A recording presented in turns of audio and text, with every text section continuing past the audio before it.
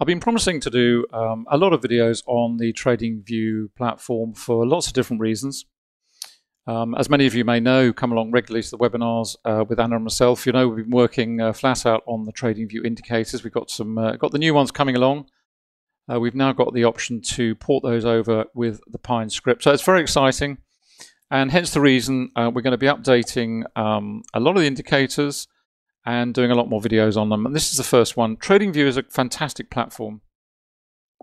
It's a great charting package. It's a great charting application. But the best thing about it all is because it's browser-based, it means that you can use it pretty much on any device you choose. So you're not bound to a device particularly. As I say, it's browser-based, very powerful, wonderful application. And also what's great about it is down the bottom here on the trading panel now,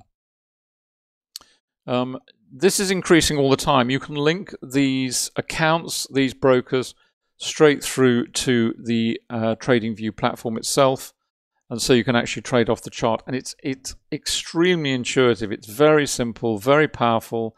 The panel that comes up has got everything you need, all the stop losses, all the different order types, and everything else. So it's fantastic. Really is very, very good indeed.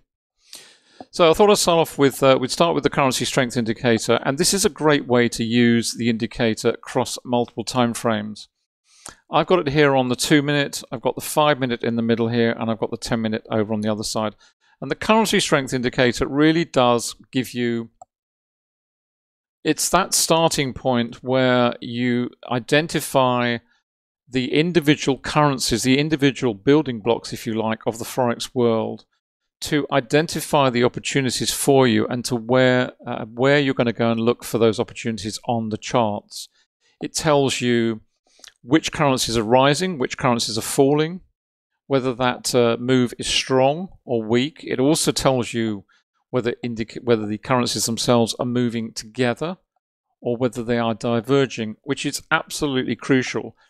Because what we're looking for all the time on the currency strength indicator is very simply, we are looking for opportunities such as we see here. This is the Aussie dollar in blue. This is the Swiss franc in green. Now at the moment on 5-minute, you can see the Swiss franc is falling quite strongly. The Aussie is rising quite strongly, as indeed is this grey line, the New Zealand dollar. That is also rising quite strongly. And that is one of the pairs, or certainly two of the pairs, that you're going to find the strongest trend in on that particular time frame on 5-minute. So if you're a scalping trader, you don't need to be looking at a chart to appreciate that because we've got strong buying in the New Zealand, and we've got strong buying in the Aussie dollar, and we've got equally strong selling down here in the Swiss franc, then those would certainly be pairs that would be trending quite strongly at the moment in these very fast time frames. You can also see it over here down on the 2-minute, which is the fastest time frame I have here. The Aussie is now getting up into overbought territory, so it's right up at the top here. The New Zealand dollar equally has joined it. That is also there, and down at the bottom here we've got the Swiss franc, which is just starting to find a little bit of buying coming in on that very fast time frame. It's not quite got there in terms of the 5-minute, and certainly in terms of the 10-minute here, you can see the same process going on. We've got the Aussie and New Zealand rising very strongly, and we've got the Swiss franc falling strongly. So it all comes back to your time horizon. What is it you're trying to do? Are you a out-and-out scalping trader?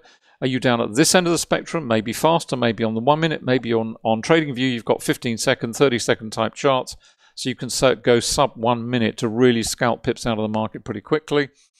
Alternatively, you may be up at this end of the spectrum, up at the 10-minute, you might have the 15-minute, maybe the 30-minute.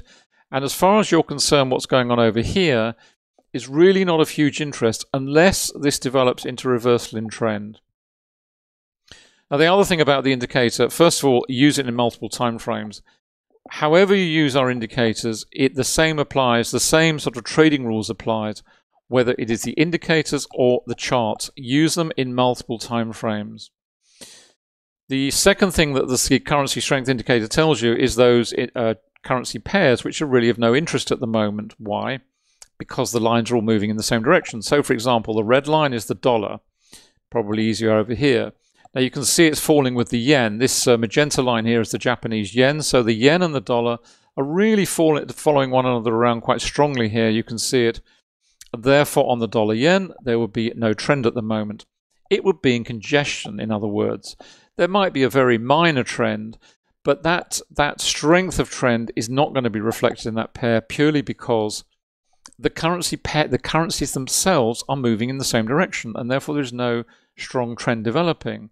The same is true of the euro. In fact, this orange line, you can see it here. So basically, we've got the yen, the dollar, and the euro all pretty much moving in alignment. So if you looked at any combination of those currency pairs, you really wouldn't see anything particular going on in terms of a tradable trend. You'd have to wait and be patient and wait for some strength to come back into one or both of those currencies before that trend will begin to develop.